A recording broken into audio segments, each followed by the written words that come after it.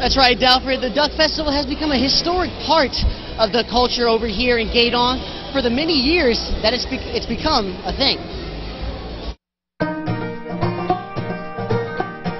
The first Gueydan Duck Festival started in November of 1977 when a local women's club, the Gueydan JCs, promoted the name of Gueydan, Louisiana, Duck Capital of America.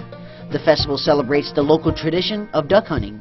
Duck hunting is such a tradition and such a way of life around here, and it's exciting. It's very exciting. So what better than to have a duck festival? Duck hunting, duck festival. The festival celebrates the local tradition of duck hunting. It's like Christmas morning.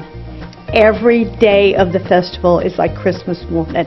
Activities like duck and goose calling, dog trials, live music, the crowning of the festival queen, and more have been the traditional entertainment of the festival for years. These are all the ways which make the Gueydan Duck Festival special for everyone involved. We're a part of Louisiana Associations of Fairs and Festivals, and we've been Festival of the Year for 12, 14 years, kind of lost count now.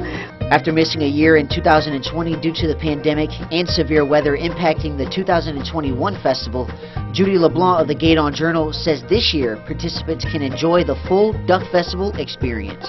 So this year, this rain is not stopping us. This is nothing. The town of Gueydan has made its mark here because of the Duck Festival over here, and members of the community are committed to making more great memories for the future.